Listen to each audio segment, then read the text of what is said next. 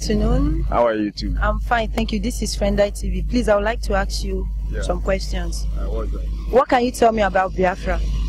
Well, Biafra, they are looking to get their freedom, have access, have no any issue, have no any problem, working well, loving each another, being united and together, and being free. Well, I don't really know much about it, just from mere hearsay and that. So I don't really think I can really give anything to it because I don't know. Personally, I don't know much about it, so I can't say anything about it. Therefore, I don't know. Seriously, I don't know. I don't know what to say.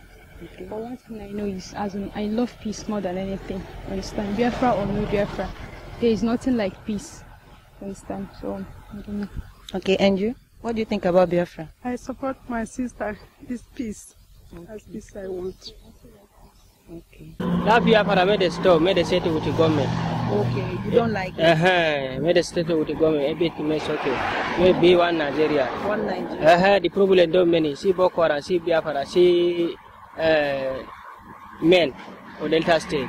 You think go many for Nigeria now? Actually, I don't know anything about Biafra. I don't know anything about that. Although, on my own opinion, I shouldn't advise people to be doing that Biafra thing. I don't like it at all. I don't know what is Biafra, but I don't like it at all. Let Nigeria be one Nigeria. Thank you very much. Please, you know Nnamdi Kanu, right? Yeah. What can you say about him?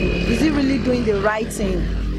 Yeah, it's fighting for the freedom of the Biafra at once. Well, I would say probably he's doing the right thing. For I don't know, probably the way the people he's preaching to are not taking the whole situation. They're not doing it according probably to what he thinks that is going to be a very peaceful protest and the rest. But people are not taking it far, and it's not really so nice. Like what I told you, I don't know. Seriously, I don't know what to say. Even with the Biafra, there will still not be peace. You understand? Even with the Biafra, I don't know if you understand, there will still not be peace. So, okay. And you? No problem. No, it's not right. So what he's doing is not right. If you want to fight for the Biafra, actually you want to fight for the Biafra, this is not the way you use and fight for the Biafra. That I think that you do not by causing problem, killing people, and all the rest of them. Not if actually he wants to do the Biafra of a thing, and you do it in a way that you touch everybody, and everybody will have mind to be doing the Biafra of a thing, not to start on unnecessary things to be killing people and causing trouble everywhere. Okay, thank you. Please, if you're given the opportunity to be Nnamdi Kanu, what will you do? Yeah.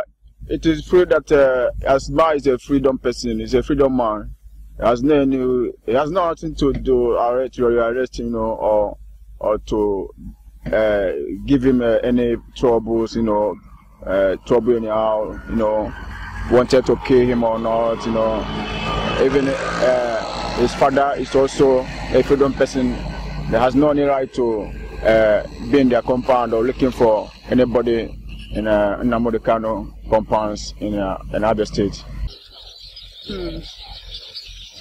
Well, I'll try to correct the impression on people's face that Biafra is not really a do or die affair, and it's something that can come today. Like they can actually give it time. They should give it time and should be a very peaceful something, not something that people will have to die for. I will advise, he should just stop everything about Biafra. You understand? He should just stop. What I will do is that on my own, I'll just simply, kind of telling people, talking to them, see this and that, confuse them, tell them what is right. If you are fighting our own right. See, look at the things that we do and look at things we will not do, so that we'll get our right. If actually we are fighting for Biafra. Okay, thank you very much. Thank you. Thank you.